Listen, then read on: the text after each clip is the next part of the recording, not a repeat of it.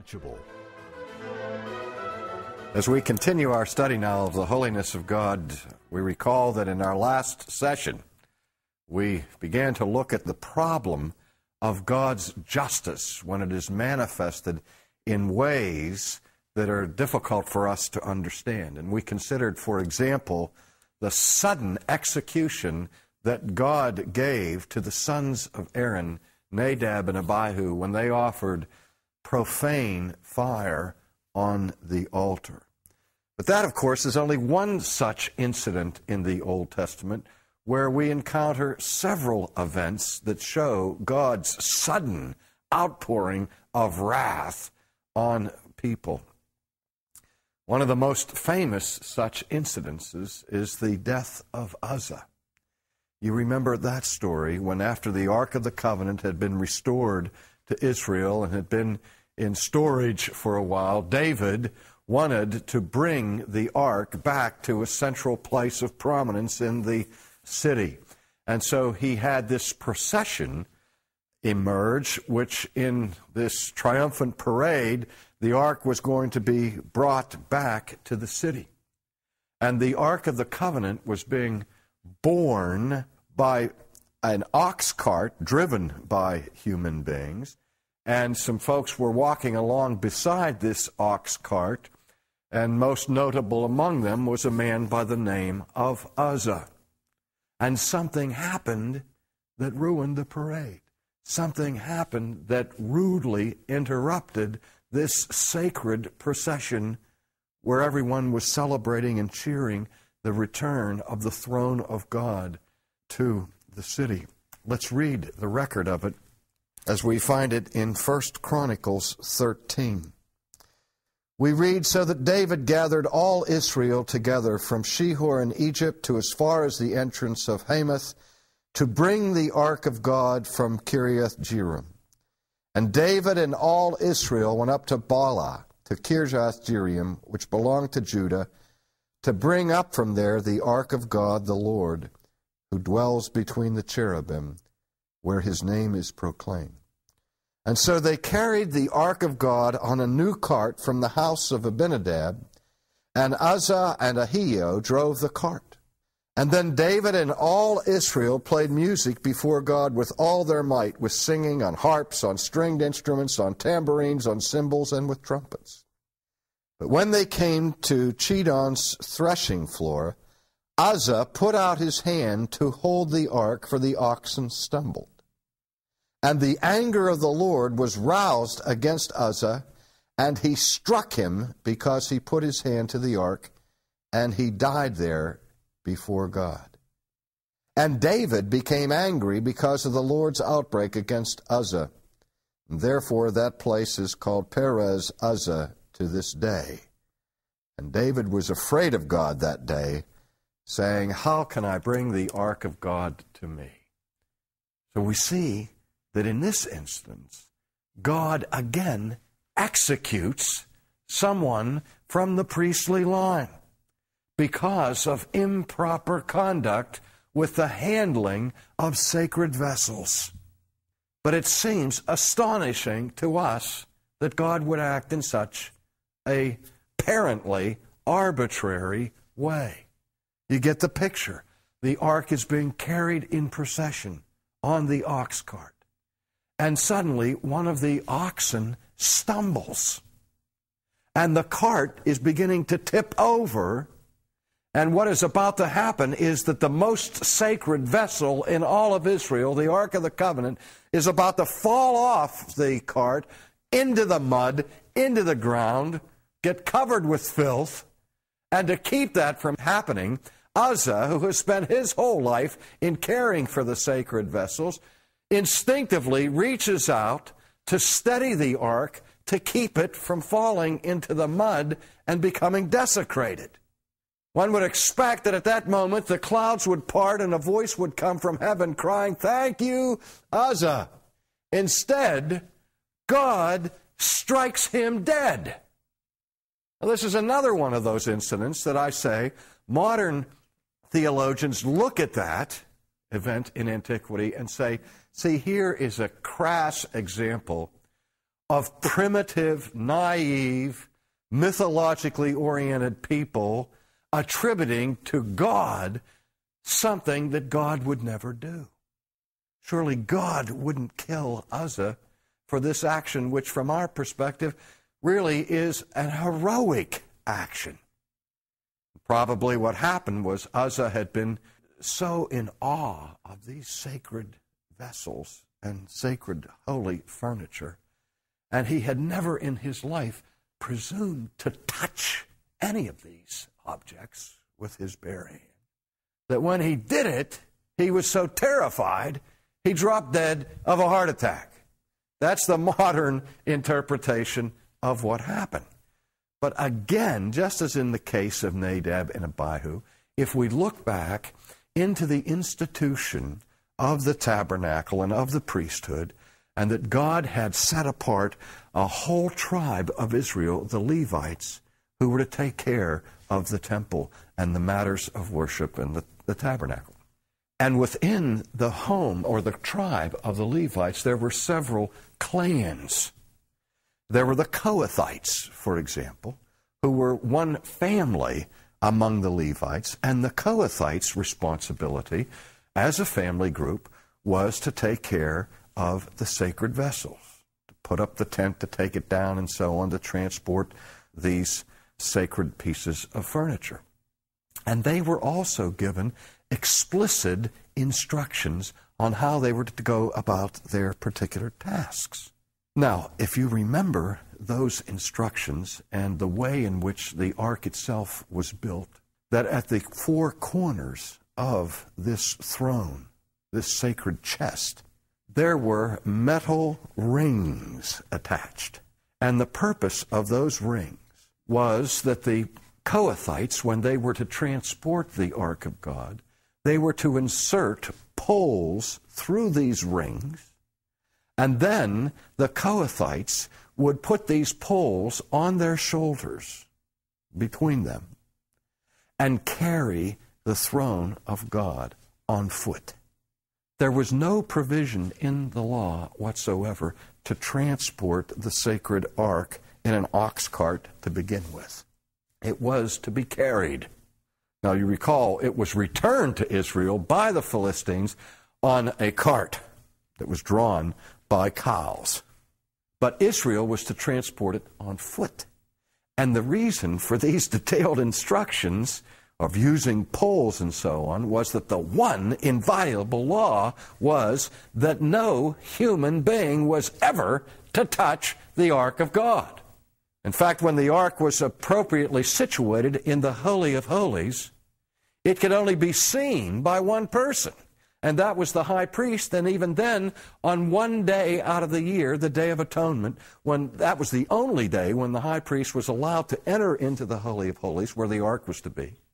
And then he went in and sprinkled blood upon the ark. But even the high priest wasn't supposed to touch the throne of God. But on this occasion, when the oxen stumbled and the cart became unstable and the ark was about to fall onto the ground, Uzzah reached out and touched it. His motive may have been righteous. He may have been thinking, I want to keep the ark from falling on the ground. But beloved, in God's sight, it wasn't the ground that would desecrate this holy piece of furniture. There's nothing polluted about the earth. The mud does what it's supposed to do in obedience to the laws of God. It is a law of God that when you mix earth with water, it becomes mud. There's nothing sinful about that. The thing that was not allowed to touch the ark of God was the hands of man. The only thing that could pollute the ark at that moment was not the ground, but Uzzah. It was Uzzah's hands that were profane. And it was the hands of man that God said must never besmirch his holy throne. And Uzzah forgot that. And he paid for it with his life. Jonathan Edwards once preached on the sin of presumption and the sin of arrogance. And he used as his chief illustration for the human sin of presumption this episode in which an unclean, unholy man presumed to touch the holy ark of God. Now, had God never prohibited this kind of action, and then he executed somebody who performed such an action, we could then reasonably raise questions about the justice of God. But again, what Uzzah did was in clear and direct violation of the law of God. And so God executed him, giving him the penalty that Uzzah and every Kohathite knew was the law of God, that it was a capital offense to touch that ark. But we still may be left with the question, but is there not mercy in God? Maybe the law did stipulate that it was a capital offense to do such a thing, but isn't that in itself cruel and unusual punishment? I remember a few years ago reading in Time magazine about an incident that took place in the state of Maryland, where a truck driver was arrested for disorderly conduct. And when the police came to arrest him, he became verbally abusive to the arresting officers. He didn't get physical with them, but he called them every name in the book, and in the course of his cursing against the policemen, he uttered all kinds of blasphemies. So when they brought him before the magistrate and arrested him for his disorderly conduct, the judge at that point had at his disposal the most severe sentence that he could throw at him, to throw the book at this man who was so abusive, was to put him in jail for 30 days and fine him $100. That was the maximum penalty allowed by the law. But the judge also made use of a law that was on the books in Maryland that prohibited public blasphemy. And so the judge added on another 30 days in jail and another $100 because in his disorderly conduct, the truck driver had committed public blasphemy. And the whole point of this article in Time magazine was to voice the outrage of the magazine against this cruel and unusual punishment by using an antiquated penal code for public blasphemy. Said, what kind of a culture do we live in that would sentence somebody to 30 days in jail and fine them $100, all because all they did was blaspheme the name of God publicly? And when I read that, I thought that truck driver would certainly be happy to know that he didn't live in Israel. Because if he did what he did in Maryland, in Israel, he wouldn't have gotten 30 days in jail and a $100 fine. He'd have been put to death for such an atrocity against the holiness of God. But we thought it was atrocious that he would even be fined at all, because we live in an unholy age, in an unholy culture that has no regard for that which is sacred. And so when we read the Old Testament that breathes and lives and moves in an atmosphere of awe and reverence and respect before the majesty and glory of God, we're offended when God moves to demonstrate his zeal for his own holiness.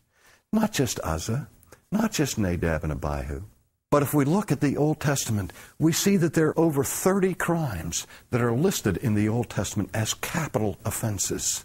And we think that the Old Testament is harsh in its justice. Hans Küng, the Roman Catholic theologian, once made the insightful observation that there is such a contrast between the Old Testament and the New Testament, inasmuch as in the New Testament there's only one, if any, that we can find capital offense, and that's murder. Whereas in the Old Testament there were multiple crimes, all of which were punishable by death in the sacred commonwealth of Israel. And so by comparison, we think that the Old Testament is harsh. And he said we overlook the difference between creation and the Mosaic covenant. And Kung reminds us that in creation, every sin is a capital offense. That sin itself, according to creation, is worthy of death. The original justice of God was this, that the soul that sins shall die. And not only shall the soul die, but the death sentence is to be imposed immediately. We remember the warning to Adam and Eve, on the day in which you eat of it, you shall surely die. But God, in his graciousness, reduced capital offenses from an almost infinite number of possible capital crimes down to 30-some. And also, he tempered his justice with mercy by allowing guilty human beings who have sinned and profaned God to continue to live in his mercy. And so we see that all of that grace is there. But, Kung says, we get so accustomed to that grace that we begin to take it for granted. And so his theory is, from time to time, in various moments, where God is forbearing and being patient and long-suffering with the consistent sins of his people, every now and then, in Korah's rebellion, in the flood, for example, in the death of Nadab and Abihu, in the sudden execution of Uzziah, and even in the New Testament with a similar experience with the sudden killing of Ananias and Sapphira. God reminds his people of the law, of what ultimate justice is about, and that each one of us could be justly executed at any moment by God for the transgressions that we have committed. I once received a book in the mail that was a book on quotations. And I had no idea why the publisher had sent that to me. And I started leafing through it, and I saw quotations from George Washington and from Immanuel Kant and from Shakespeare and from all these people. And I was absolutely astonished to find a quotation from me. And I thought, what have I ever said that was worthy to be cited in a book of quotations? And I looked at the entrance, and it quoted something that I had said on one occasion, which was these words, that sin is cosmic treason. We forget that in the slightest sin, the smallest peccadillo, when we sin against God, we are attacking his sovereignty. We are putting our authority over his. We are usurping his right to rule. Indeed, in each sin that we commit, we are involved in treason. We revolt against our King. We undermine his holy rule.